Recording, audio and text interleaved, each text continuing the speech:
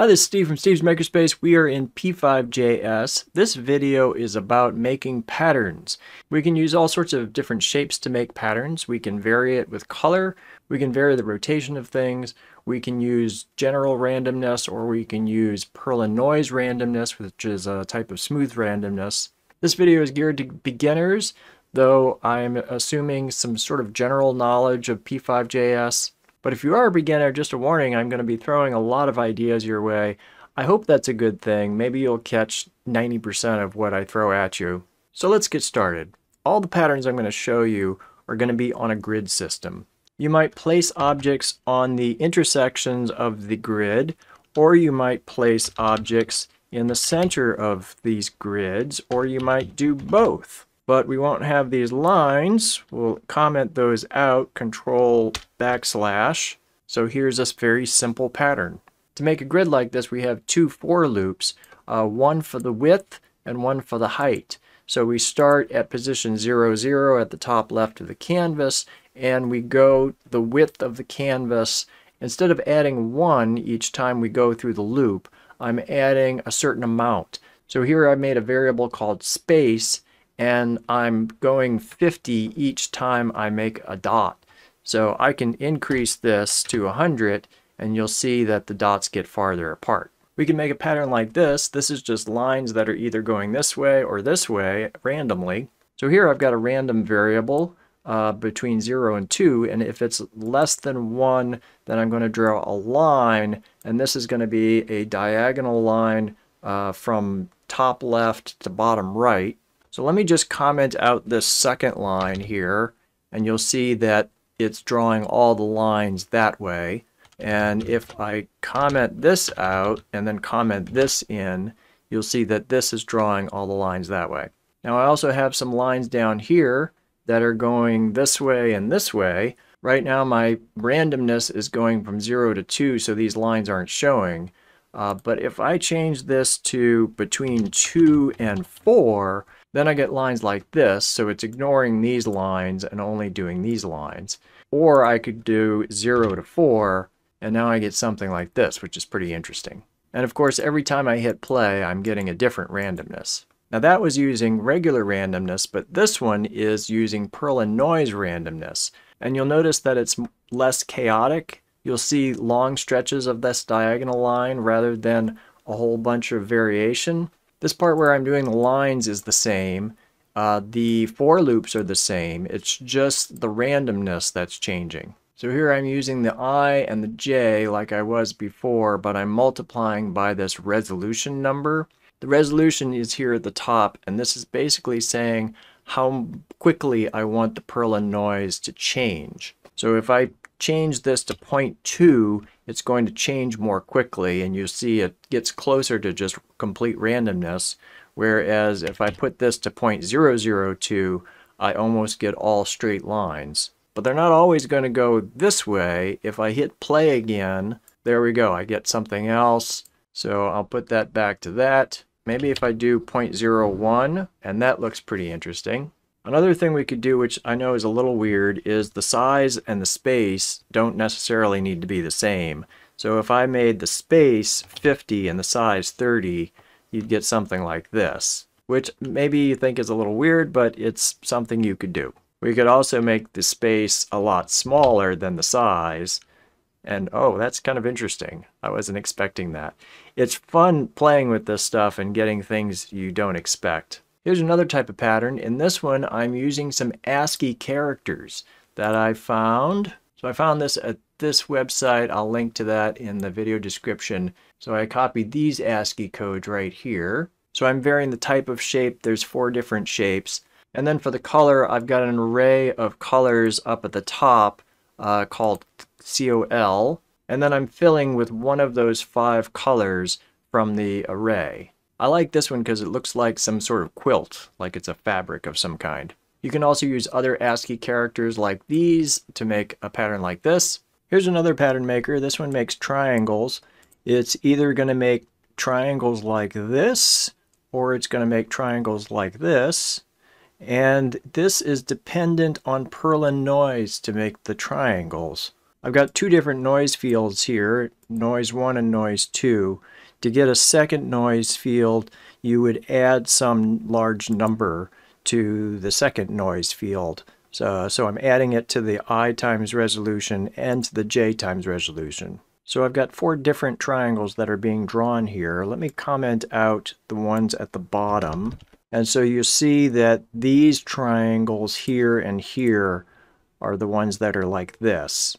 And both of these triangles, the colors and the shape of the triangle are using the first noise field. And then I'll comment out the first set of triangles and leave the last set of triangles. And you'll see that the second noise field is controlling these triangles, the shape and the color of them. For the color, you'll notice these are all monochrome. I'm using HSB mode, hue, saturation, brightness.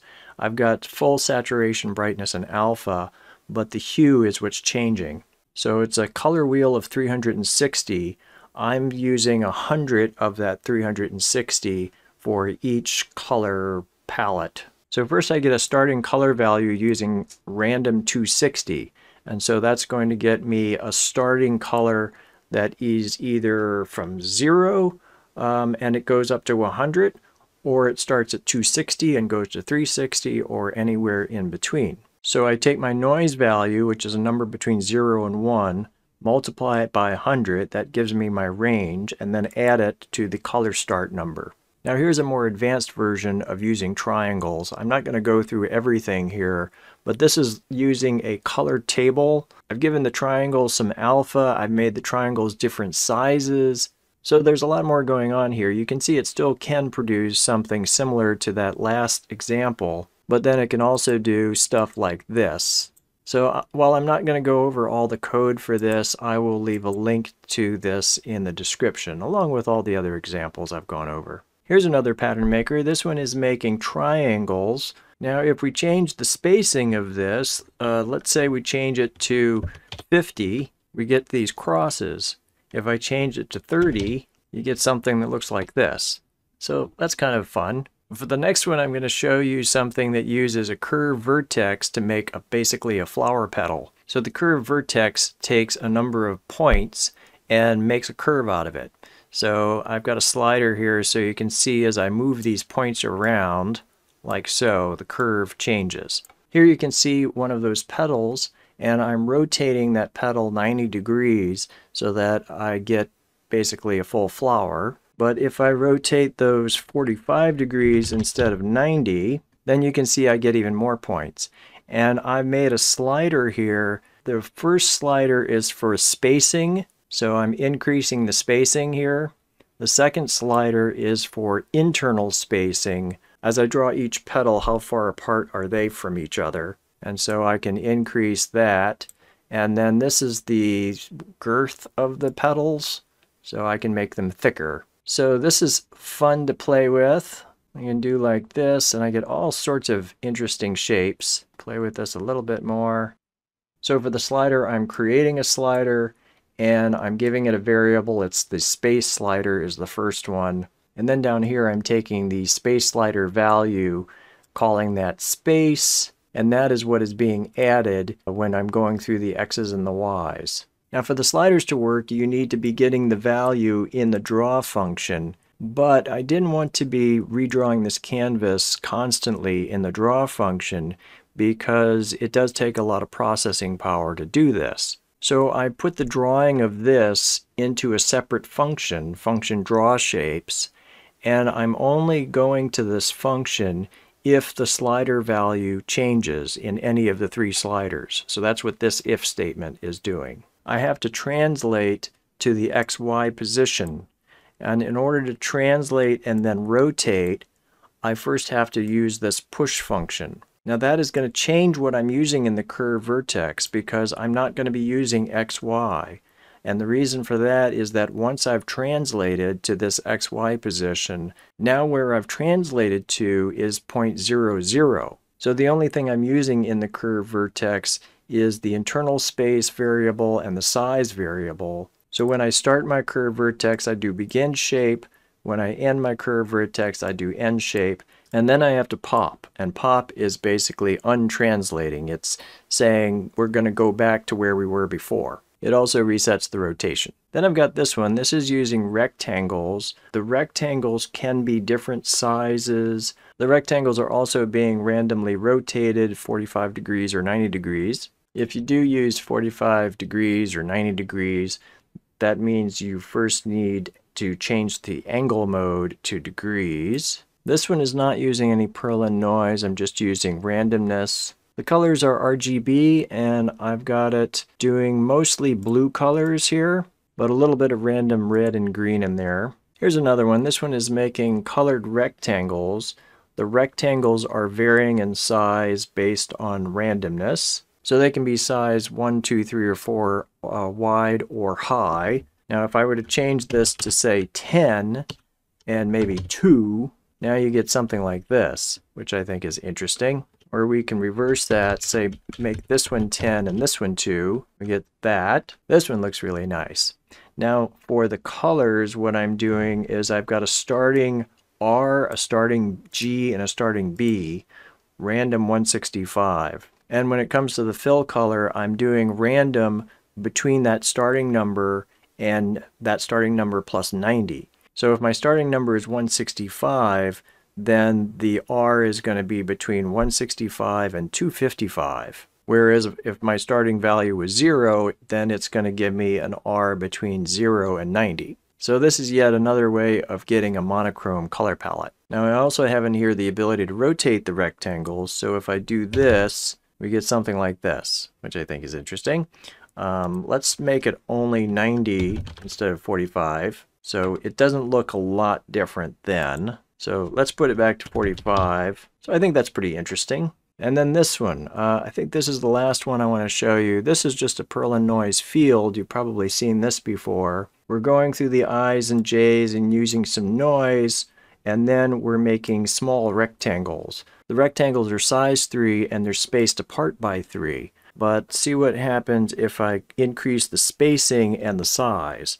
So I'll make this 14 space and 7 size, and you get this, which I think is kind of interesting. Now if we were to take the red and put that to 0, so the Perlin noise is only affecting the green and the blue, you get something like this. So that's going to do it for this episode. I hope you got something out of it and weren't completely lost.